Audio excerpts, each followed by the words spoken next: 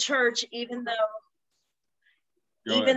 I could hardly brush my hair or get dressed. So this was Sunday morning before church. Yes. All right, so I got to brush through my hair good enough to pull my hair back, made it to church. And I was just in so much pain. My husband couldn't hit a bump or anything because it was like a bone was broken in my body. And it was like, well, Deborah prayed for me, and the pain started to leave. And then it came back.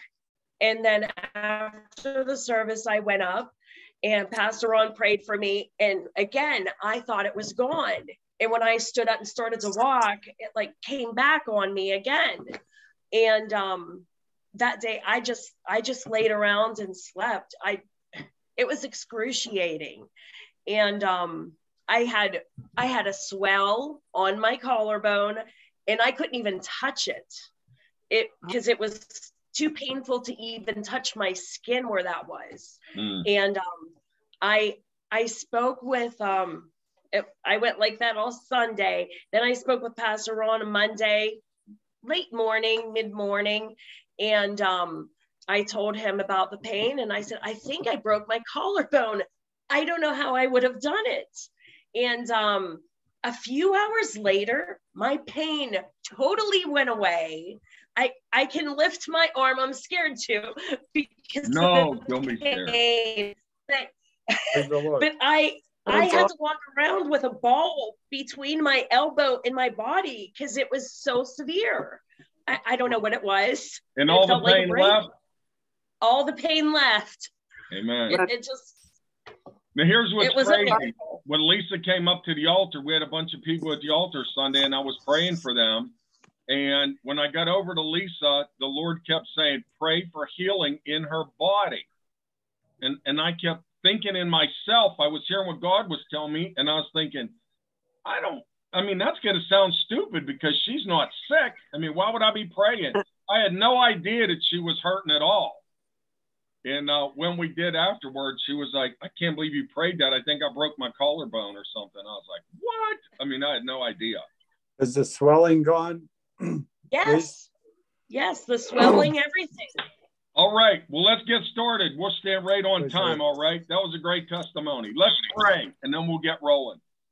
So, Father God, in Jesus' name, we come to you right now, Lord. We thank you for this meeting this morning, for all the guests, for people that have already been a part of this challenge. We bless this work. We bless what has been started. We bless the things that Don Reed has done in the past to get these things going over the years, his faithfulness and the times that he's carried the baton, Lord. We thank you for those years of labor and service in your kingdom. Amen. Thank you, Lord. So now we pray for Ken specifically, Lord, as we reach out. You know, we know there's no distance in the kingdom, so we come boldly before your throne that we would obtain grace and mercy in these times of need. And we pray for Ken and also for even Jerry, Lord, that you would give her strength through this period, that you would renew Ken's strength. Father, we recognize his healing and we give you all the praise, honor, and glory for that. But now we just speak strength into his body and restoration in Jesus' name. We pray for Lou this morning. God, we thank you for healing him already. We pray for a good result from any test or any doctors that have anything to do with him. We pray for them. For Pam and Joe and their nephews, we pray for them in Jesus' name. Lord, we pray that thy will be done on earth as it is in heaven. We trust you in every single circumstance, every single situation. We lay before you, God. We prostrate ourselves and we honor you as the King of Kings and the Lord of all lords. We worship you with every fiber in our body. We thank you for Nan's son's father-in-law. We pray for him, Bob. We bring him unto you this morning and pray, Lord, for just that you would resolve every single situation, every single circumstance. You have the name that is above all names. We pray for Joyce Reed this morning, Lord. We pray for. And when you look can't believe that. All right, when you look at Ezra, Nehemiah, and Esther, you're going to see how important all three of these books are. as to the restoration of the temple and how God miraculously used Cyrus. I'm just going by when I was studying Ezra, and we all know that. When Cyrus was given the knowledge to go ahead and do the temple, he wasn't even a Christian, we know of.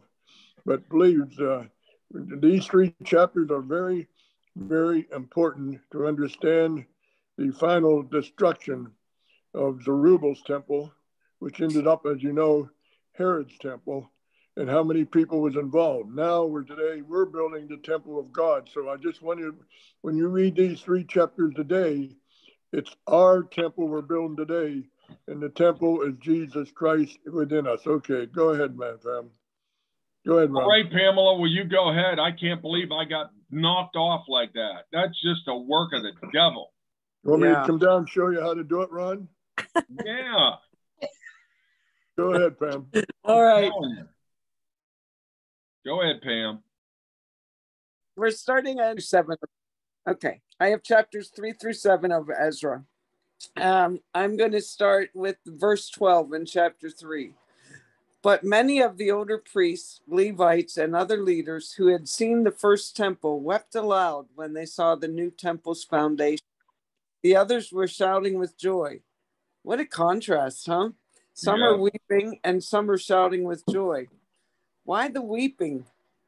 The life expectancy of people then was probably 40 to 70 years. The folks who were crying had probably lived through the captivity and had returned to Jerusalem. Maybe they were weeping with joy because the temple was being rebuilt, because they could once again obey the law or observe proper sacrifices. Maybe they were weeping because the new temple would never be as great as the original.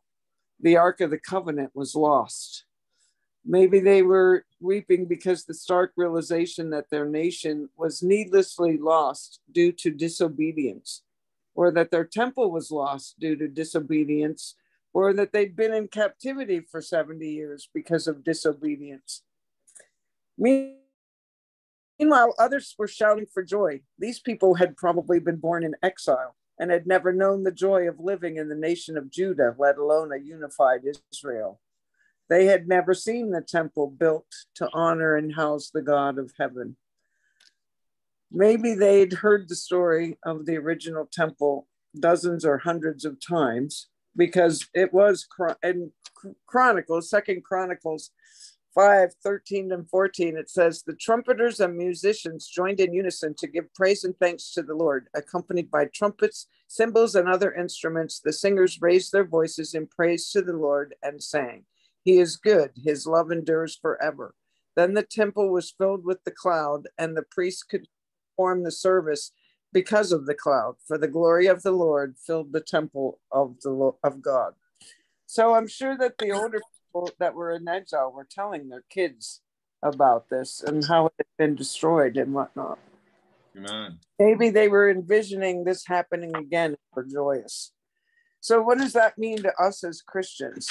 Is it a warning to us? Because we were all born in captivity, slaves to sin, just as all of Israel emerged from slavery in Egypt during the Exodus. Those of us who truly believe in Jesus Christ have entered the kingdom of God, just as the nation of Israel. Sorry, give me a second. No, you go ahead. That's great. Okay. Those of us who... God bless you, Pam. What? God bless you. Oh, thank you. Sorry. No, the Holy Spirit's moving. Don't stop it. Never stop it, Pam. I can't talk, though. That's all right. Those of us who truly believe in Jesus Christ have entered the kingdom of God, just as the nation of Israel entered the promised land and took possession of it. When we were saved, Amen. Thank you, Lord. Became temples of the Holy Spirit. Amen. And his presence fills our lives, just as the presence of God filled the temple. Amen. Glory to God. Thank you, Jesus. How close are you walking with God? He is adamant about total, complete, and entire devotion. He sent his son Jesus to die for our sins, and he sends his Holy Spirit to live in us and help us live a life for Jesus. Amen. And be still and listen to the Spirit and follow Jesus as close as you can to keep your temple from falling into ruin. Hallelujah. But what if you mess up? What if you do revert back to your old self, your old ways, and you're sinful? Frankly, none of us is perfect, Christian or not. The good news is that later in the book of Ezra in chapter 4, we learn that the neighbors of the Jews, the people who took their place during their exile, don't want the temple to be built. They petition the king to stop the work. King Artaxerxes actually halts the work for a while, but in chapter 5, verse 5, but the eye of their God was watching over the elders of the Jews, and they were not stopped until a report was made to Darius.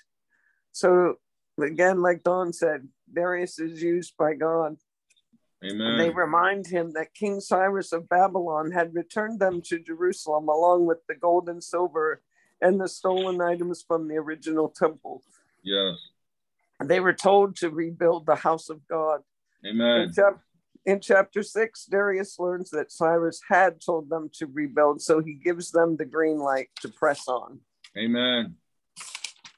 And then he even imposes a sentence of death to anyone who tries again to impede them. The temple gets rebuilt. The Jews dedicate it to God. They offer sacrifice. In chapter 7, verse 6, Ezra comes to Jerusalem from Babylon. He's a teacher, well-versed in the law of Moses. The king gave him everything he asked for because the hand of the Lord was on him. God paves the way for Ezra to go to Jerusalem with whomever chooses to join him, and sends him with a letter to Artaxerxes that anyone who gets in Ezra's way will be put to death. He also gives him money and animals to sacrifice, and so Ezra makes it to Jerusalem. So basically the moral of the story is, yes, we may stumble, we may fall, but we are the temple. We are God's temple, and he will keep rebuilding us. Hallelujah. You know, anytime in our lives, that was beautiful, Pam, but anytime in our lives that God gives us such a specific word or a work, I guarantee you that you will feel opposition. And I'm telling you, when we started off this morning and Lisa shared that testimony about her healing, I'm going to see if Matt can splice that on. But my computer blows up, everything happens. You feel opposition in these little things. That's how you know God is in it. And just like this, I'm going to share one verse here. Why did all these things happen in Ezra and Nehemiah? Why was there such opposition regarding building the wall? Why did they start, stop? There was so many different times that things stopped that work. Artaxerxes come in and he stopped it. Cyrus wanted to start it. There was all this back and forth. If you go to Daniel chapter 9, I'm going to go to real quick and I'll be gone. But Daniel 9:25, Daniel was one of the greatest prophetic books in the Bible, period. Daniel 9 is probably one of the greatest prophecies in the history of the Bible. Talks about the 70 weeks. But this is what we need to know. This is what our Bible study is about. It's about not reading surface scripture. This is not about just reading through the Bible. This is about knowing the deeper things of the kingdom of God and developing that relationship with Jesus Christ. The Bible's just not a book to read. Amen. We want to understand it. And it says this, know therefore, and understand it. So we're to know and understand that from the going forth of the command, what command? To restore and rebuild Jerusalem. From that time until Messiah the Prince, there shall be 7 weeks and 62 weeks. And then it goes into giving us the final week that we know that we're approaching is the final 7 years on God's timeline. But when you look at that one verse that God gave Daniel, when he knew that prophetically, that from that time, from the command of going forth to building the wall till the time of the Messiah, there was so many different things that took place to try to mess that up. And that's what the enemy wants to do in our lives. When we're walking with God and we're reading our Bibles and we're praying, and we're so different than the normal people on the earth today. They don't even know what's happening. But we have that blessed hope within us that we know the Messiah is coming back. Jesus will rule and reign on this earth. He will set up his kingdom on this earth. And we are the generation that he has chosen to do that with. Mr. Reed. I think the people that might be coming in everybody isn't the same place in the Bible. Well, we're all learning, but to summarize real up and to help out what Pam has been really saying is true. When you take Ezra, Nehemiah, and Esther, and especially I just want to throw this in, Ezra, the Solomon's temple had been destroyed. I'm just talking about people don't know why we have Ezra, Nehemiah, and Esther. They went over into Babylon. We all know that. Nebuchadnezzar turned around and destroyed them. Then they were there for a few years, as you know. Then Cyrus from Persia come down and defeated Nebuchadnezzar, or at that time, and the temple stuff was there available to be carried back by Zerubbabel and all the people there. So we got to remember Ezra, Nehemiah, and Esther is the building of the temple, which pertains to us today. And you'll see each one of them chapters really brings out what we should be doing today. Go ahead. Amen. Joe, you're up. Can I make a comment? Yeah, go ahead, Lou. 3 minutes. Okay, this is why you're opposed. You are opposed. Any good military leader doesn't tell his soldiers to shoot the people that's already dead. That's foolish. The military leader says, shoot those who are opposing you. Shoot the ones that are alive. Satan opposes those Christians who are truly trusting in Christ and fighting the good fight. Come on. That's good. No wonder I'm getting shot at so much. Right? Amen. That's right, Pam. That's right. Seriously. We all feel that now. We all feel this. We all feel what's going on the earth today.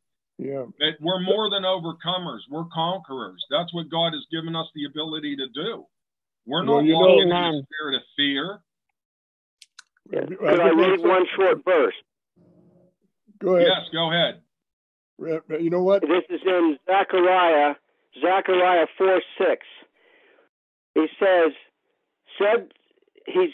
to me, this is the word of the Lord to Zerubbabel, not by might, nor by power, but by my spirit, says the Lord Almighty. Or it says in the Tyndale Living Bible, when the temple was built, they all stood around and said it was built by grace and grace alone. Amen. Amen. Good. I was just saying, when Pam or whoever gets overwhelmed by the Holy Spirit, there'll be many times at 5 o'clock in the morning, people won't understand this unless they're into a daily Bible study. The Holy Spirit's there. He never sleepeth. The Lord never sleepeth or slumber. But when you all of a sudden you start crying, that's what it's all about. That's the Holy Spirit working through you. And that's so much. We should never quench the Spirit. So it's beautiful, Pam. Go ahead. Go ahead, Lou. No, Joe, you're up. Okay. I'll just start with the book of Ezra and some of the comments out of my Bible's preliminary introduction to Ezra. The book of Ezra, whose name likely means the Lord has helped, derives his title from the chief character of chapters 7 through 10.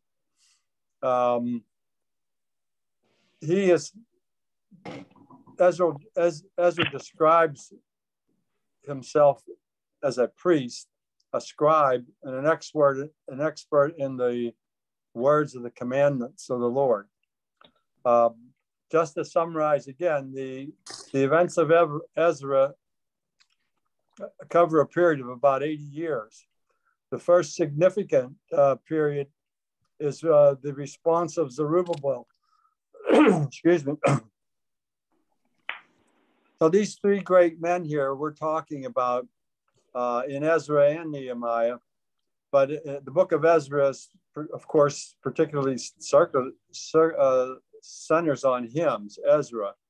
But I think of these men, and as I was dwelling on each of their activities and how prominent that they were, and to be prominent under the rule of Cyrus, who was a pagan.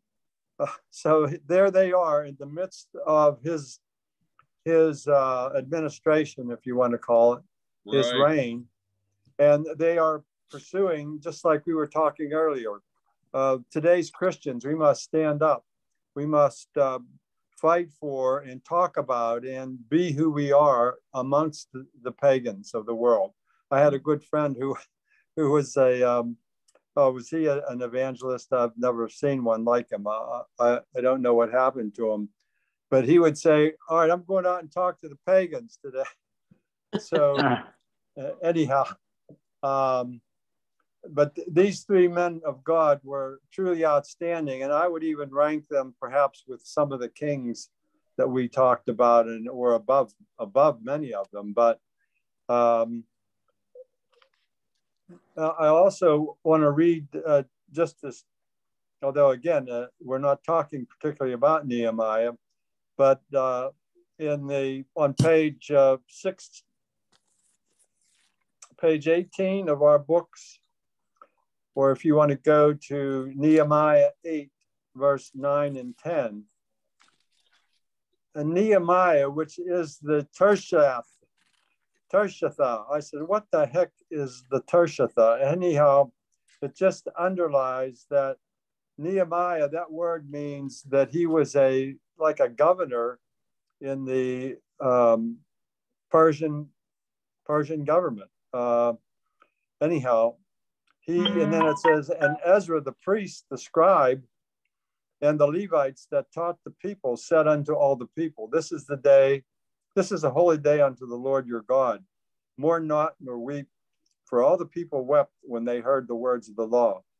And Pam already talked about some of this verse, but what? Tell me again what verse you're in. I know this is on page 18 of the book. Do you have a book, Pam? I don't. Okay, it's Nehemiah 8, 9 through 10. 8, 9 through 10. Okay, Yeah. thank you. It's also, you had mentioned the verse where the people, some wept and some were joyful when they heard the word. And I was surprised where it says, if you go down into the second chapter, second paragraph of this page 18, it says, it is likely that many of them were hearing God's unadulterated word for the first time, as there is no scriptural record of a public reading of God's law since the first wave of exiles had returned from Babylon. So that was sort of striking to me, again, because with today, the way we have the Bible everywhere, it's hard to imagine those times. In the next phase, well, just to summarize again, the two major messages that are from Ezra are God's faithfulness and man's unfaithfulness. And again, we've seen that through Kings, Chronicles, and now again here in Ezra. I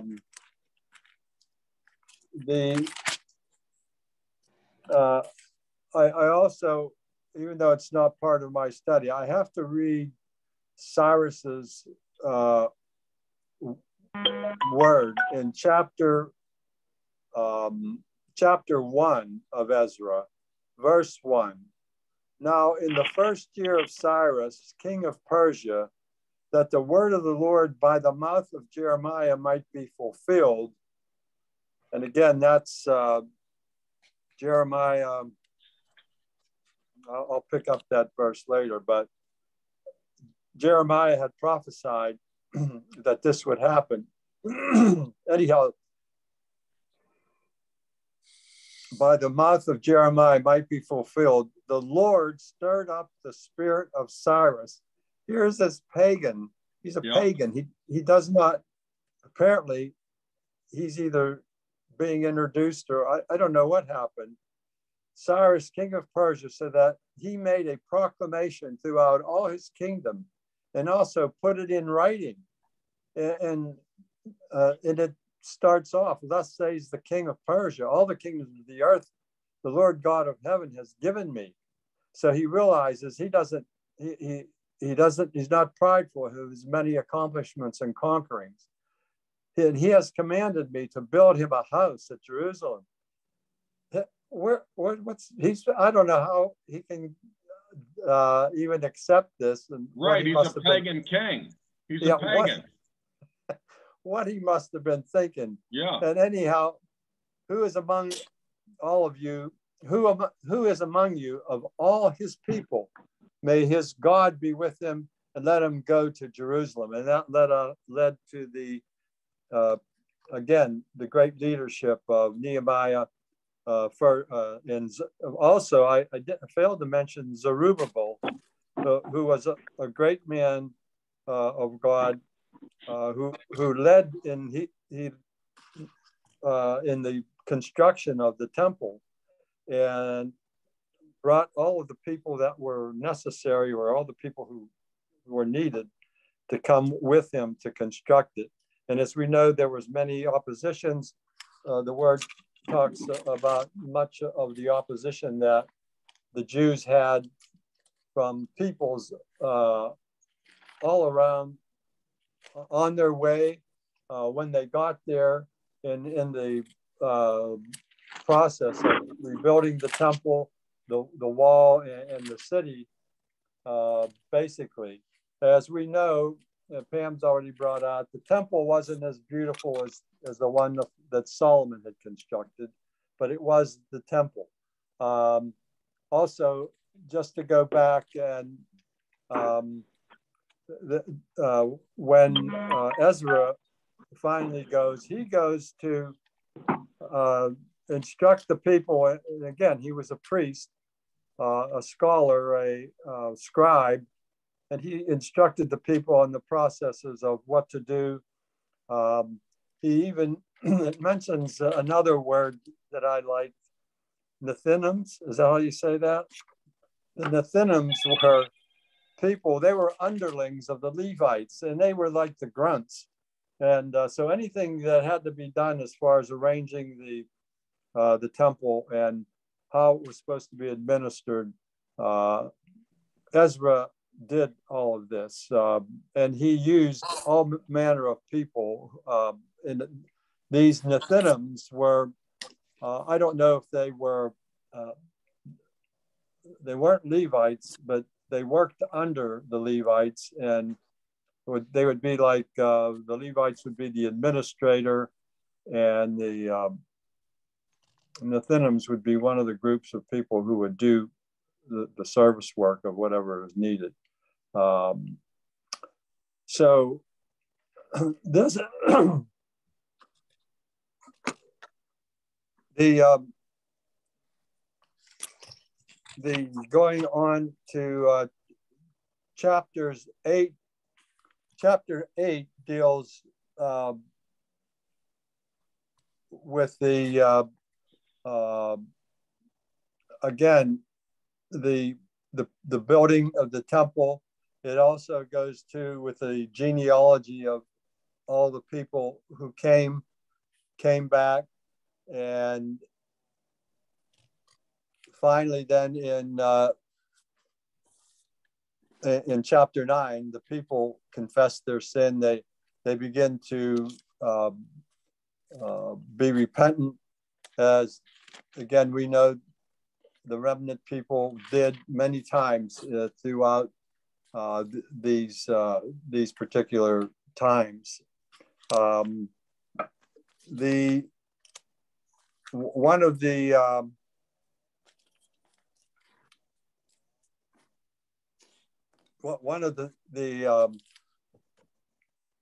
things that I wanted to bring out is that you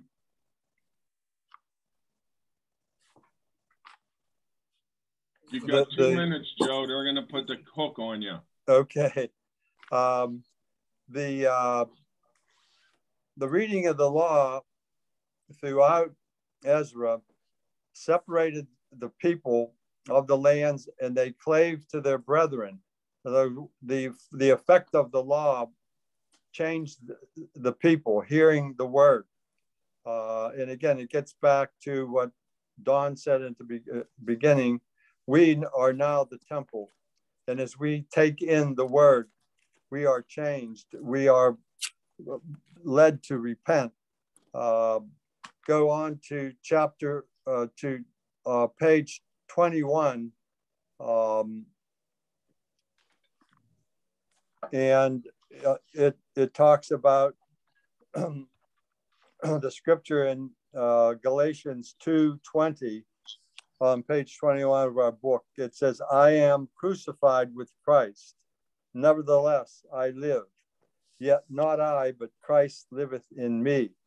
And the life which I now live in the flesh, I live by faith of the Son of God, who loved me and gave himself for me.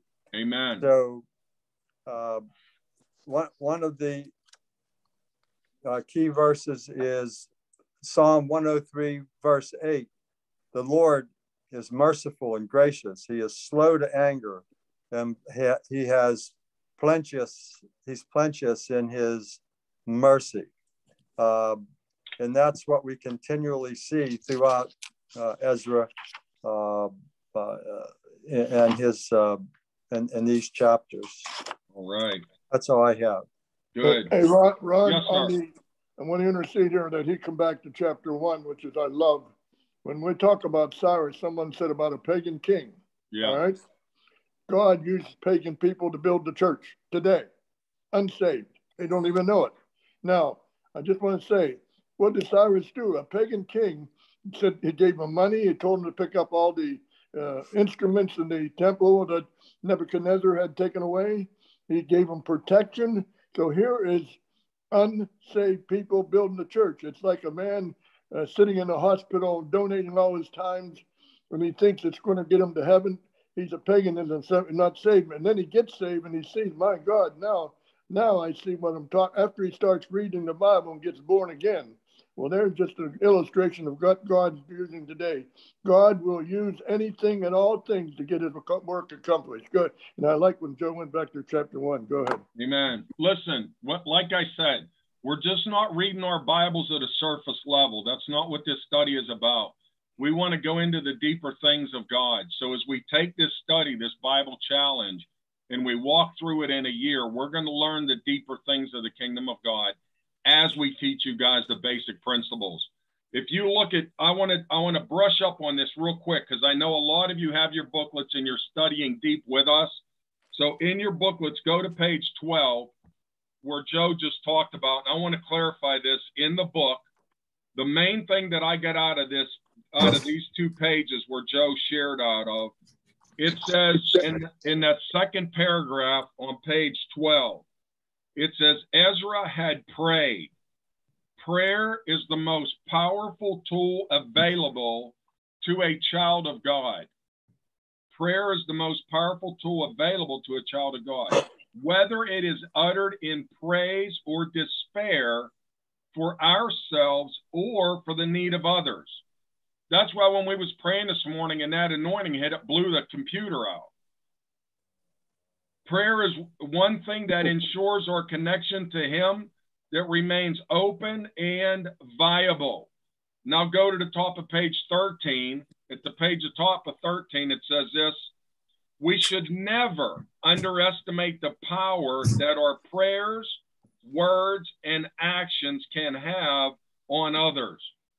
Christ calls us to share our testimony with others that they may see him in us and be drawn into a state of repentance. The testimony that is placed in our hearts by the Holy Spirit will help others to overcome sin in their lives. people say testimony isn't in the Bible. I say testimony is the entire Bible. And that's why we always talk about Revelation 12:11. It says, they overcame him by the blood of the Lamb, the word of their testimony, and they love not their lives even as unto death. This is what we want to develop in one another. This attitude to live on the earth as dead man walking, where we've given up our lives for Christ, and others can see that Christ in us, and that is our testimony that draws them to Jesus. Amen. I have two things, Ron. One is very quick, as Rhonda's ready. No, just one thing, Ron. Life.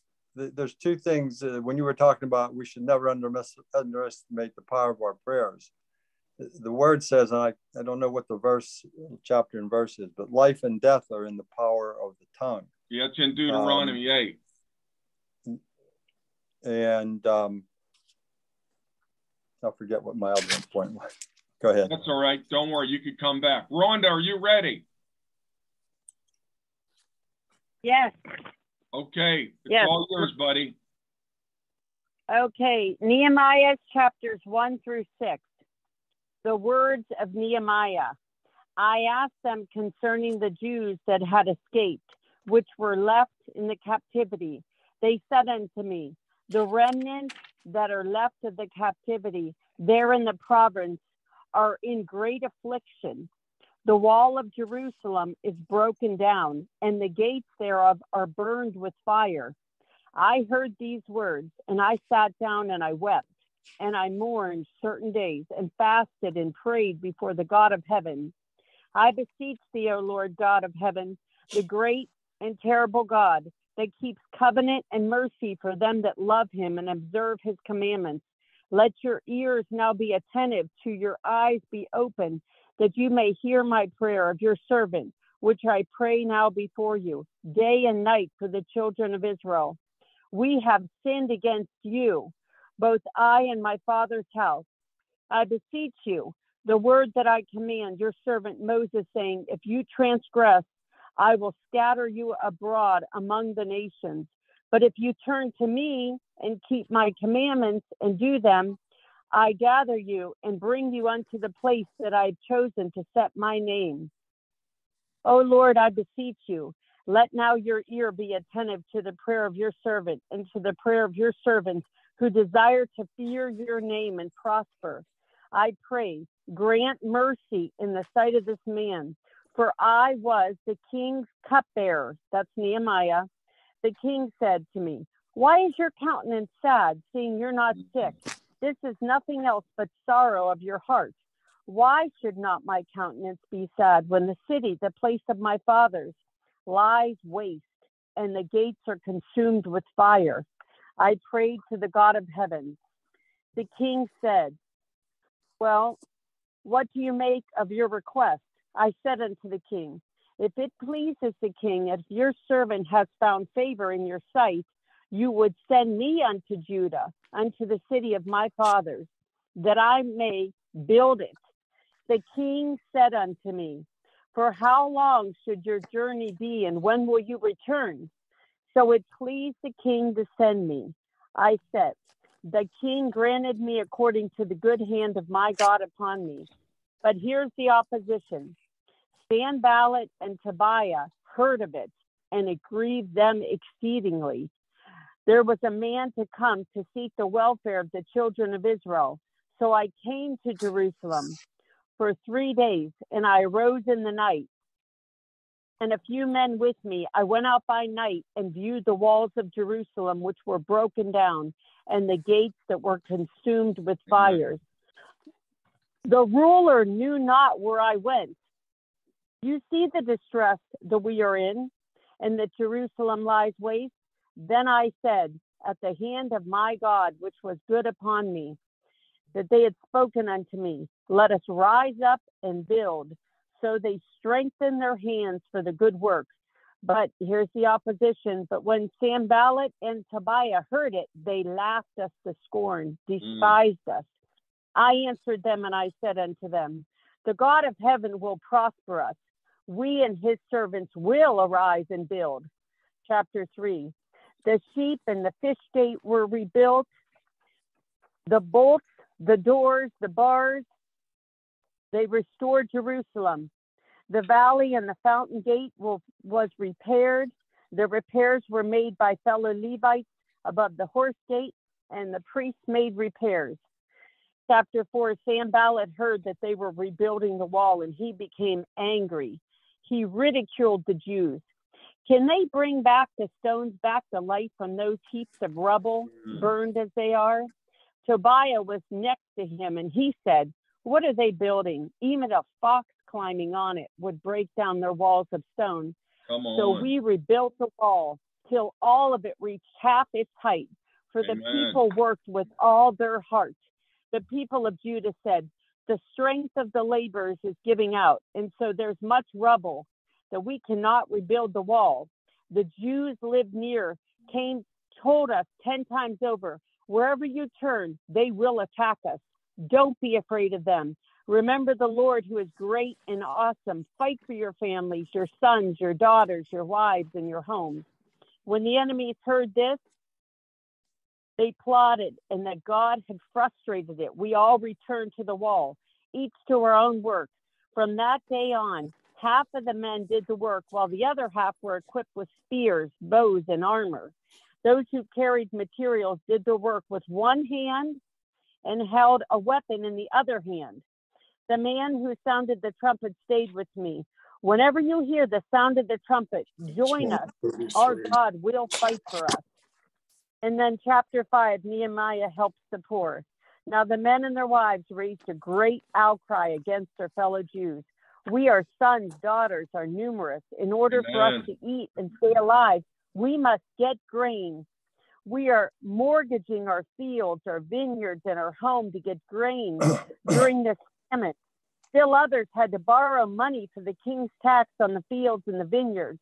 There was a great outcry for the charges. You are charging people interest. What are you doing? It is not right. Shouldn't you walk in the fear of our God? Let us stop charging interest. Out of the reverence for God, I devoted myself to the work on the wall. Remember me, God, for I have done for these people. There was further opposition when the word came to Sanballat, Tobiah, and even Geshem that I had rebuilt the wall. Sanballat and Geshem were scheming to harm me. I prayed, now strengthen my hands. Remember Tobiah and Sanballat, my God, because of what they have done. And the rest of the prophets have been trying to intimidate me. So the wall was completed. When all our enemies heard about this, all the surrounding nations were afraid because they realized that this work had been done with the help of God. Amen. You know, can I say this to Rhonda? Rhonda? Yes. This is amazing. Go ahead, John. How you brought that up, but I just want to throw this in. Those are just joining in or wherever they're at in the Lord's work. We got a new king now, and I don't know whether I can pronounce this right or not, but Artaxias or whatever, okay? Artaxerxes. Yes. Now, can you imagine? We know what happened on Darius. Everybody knows about that, right? Here's another pagan king, all right? And here comes what Nehemiah has a long face. We call it discernment. There's something wrong with that man or woman. Here's a pagan to say, what's wrong? You're not the excitable person you always were. Then he gives him permission to go back and rebuild the walls. As we know, it took 52 days. And why during this time, sometime back in Darius there, some of the people wanted to help build the temple, and they were not allowed because they were left there after the destruction of the temple. They were left there, but they were so paganism away, even though some of them were Jewish. But today, God is using everybody to build the body of Christ, and that's what we're doing right now. That's very important to realize how you're moving up in time with new kings. Go ahead. You know, the main thing. Go ahead, Lou. I just want to say, Rhonda, when you read this, you brought me to tears. The wall of Jerusalem also is broken down, and the gates thereof are burned with fire. I heard these words and I sat down and wept. The Lord just brought me to weeping when you read this, because this is the city of the great king. The great king's not David. The great king is Melchizedek, the king of righteousness and the prince of peace. He built this city. Praise God. Everything in this book, everything that we're reading is revolving around rebuilding this wall and rebuilding Jerusalem. Why? You guys got to see this. Because the prophecy was given on Daniel's 70 weeks.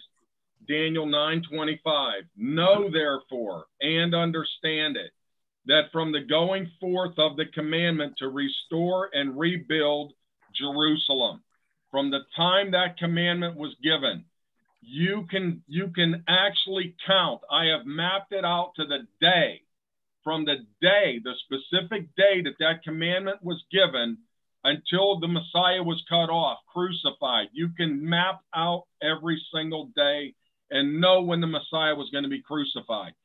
This is why there are so many stops and starts. Each one of you have talked about this. There has been great opposition. Why? We have to understand why we have to get through the opposition. Then it helps us have the ability to walk through it. So when we're confronted with all these different issues and circumstances in our lives, we can see why Cyrus was told to build the wall. God chose him. Sure, he was a pagan king. Sure, he did what he was supposed to do. But then when Artaxerxes come in, he said, wait a second. Who does Cyrus think he is? You tell them to stop building the wall. I'm going to give the command to build the wall. So then they stopped and started there and stopped and started there. And it was just a continuation of these starts and stops. So what did that do? That caused the people who were trying to figure out when the Messiah was coming, they couldn't figure out the day or the date. Why? Because there was so many starts and stops. The only way you could have ever figured that out is to be from our side of this, looking backwards. Because now we know that the Messiah was crucified in 31 AD. We know when that happened, on the Passover, which was Nisan 14, and we could count back. And then when that coincides with one of those dates, we know which one was the one that triggered the rebuilding of the wall in Jerusalem. Now, here's what's important. This is what I'm going to talk about tonight on the YouTube channel, 7 p.m. Tune into His True Seeker. I'm going to show you how all this ties in together. But now, why is this important to us now? Because we know now that Israel became a nation in 1948. We know that. Jesus said this generation will not pass. A generation is 70 years plus 10. That's it. So it takes us to 2017-18 to 2028. That's the window we're looking at. And that's why all these things are happening today. So if you have your booklets, we're going back to our booklets. I'm reading from page 18. 18 and 19 is my portion today. I want to start off right there at the first paragraph where it says the people of Jerusalem had much to celebrate under the leadership of Zerubbabel. Ezra and Nehemiah, God's people had been granted the privilege of restoring the altar, the temple, and finally the walls and gates surrounding the city of Jerusalem. Now listen to this very closely. The process of rebuilding had been a slow one. It was marked by many stops and starts. Why?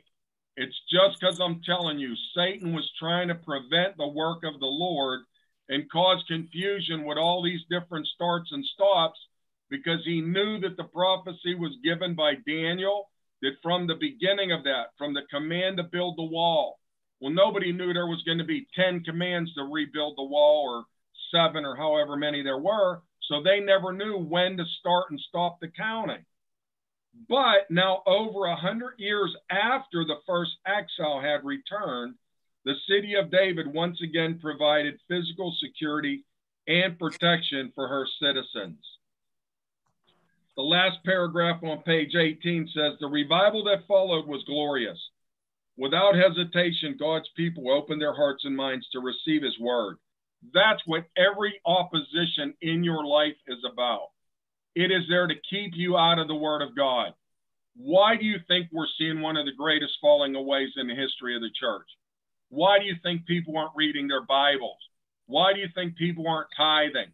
Why do you think people aren't going to church? They're just slowly drifting away. It is like many of them were hearing God's unadulterated word for the very first time, as there is no scriptural record of a public reading of God's law since the first wave of the exile had returned from Babylon. So now all of a sudden the power of the word of God was being breathed out into the atmosphere, and that was changing people's lives, the reading of the word. So they read the book and the law of God distinctly and gave the sense and caused them to understand the reading. It says there, if we confess our sins, he is faithful and just to forgive our sins and to cleanse us from all unrighteousness. 1 John 1:9. Amen. Amen. It is hard to look back over a life that is filled with regrets. The sins of our past loom large in our minds, and oftentimes the memories of these sins cause us to doubt our current worth. Yet once a sin is confessed, listen, once a sin is confessed, that does not say you have to confess every single sin. If you do that, you're forgiven. But this verse is written for those that have committed these sins that haunt them, and they never get away from the sin. And you can go back to the word of God and say, look, 1 John 1:9 tells me, if I confess my sin, he is faithful and just to forgive me and to cleanse me from all unrighteousness. There is nothing, amen, Rhonda, there is nothing that can stop us from that grace and that forgiveness once we confess that sin. Nothing. Once a sin is confessed, God forgives us and cleanses us from all our unrighteousness. He has wiped the slate clean and expects us to do the same. Instead of wallowing in the needless guilt, how many of us get caught in that battle of something we might have did? I mean, 10 years ago, and the enemy keeps bringing that up and bringing that up and bringing that up, where the Bible tells us, look, if we confess our sins, we're forgiven. And then if we bring it back up to God, God don't even know what we're talking about because he has the ability to forget. So once he forgives us, he forgets it. Then when you come back and go, God, you know, I did this 10, 15 years ago or whatever, God goes, I don't even know what you're talking about. I didn't even think that was you. Why are you bringing that up? Because he has the ability to do that. He expects us to do the same. Instead of wallowing in needless guilt, God asks that we join him in the celebration of our return home. Now listen to this.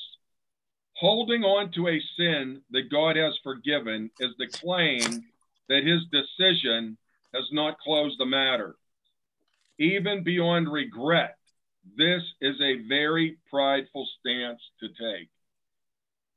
When we come before the throne of God and we rely upon his grace and mercy, there is no greater place to be in the kingdom of God than to be able to humble ourselves before him and to know that the creator of this universe loves us, sent his son to die for us, and that we could have everlasting life, the forgiveness of our sins, no matter what we've done.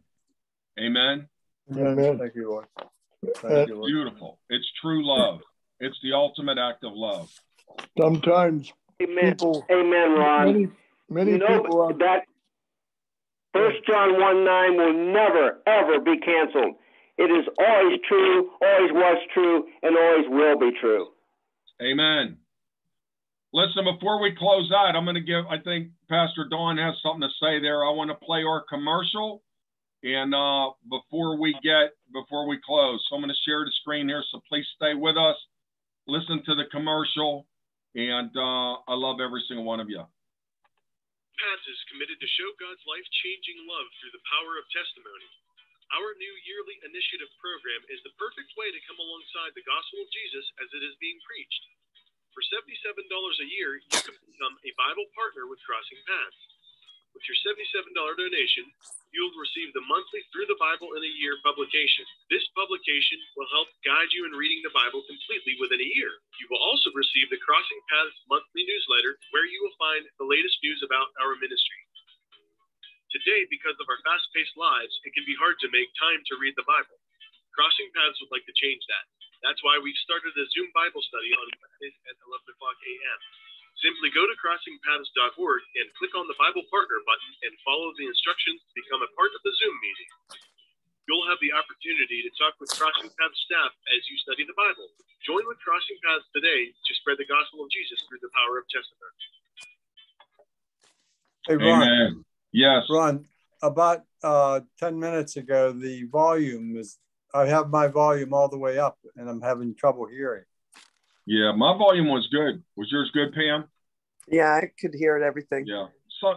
Sometimes they just vary that way. That's okay. Okay. Mr. Reed, did you have something to close with?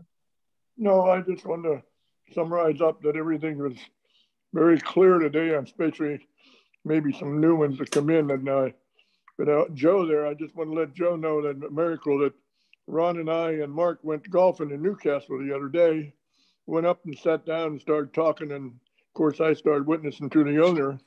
And he said, I'm born again. And he picked up the whole tab for the whole golf for all three of us for 18 holes. Wow. And I said, that was amazing. And so, Joe, we're in a golf outing to promote Crossing Paths on Monday at Fellowship of Christian Athletes. And Joe, if you'd like to be our fourth one, we'll carry you, even though you don't golf as good as I do. But if you'd like to go, just give me a call later on, Joe. We'd love to have you. Just come up here and we'll work it out. Go ahead. That's all I want to say. All right.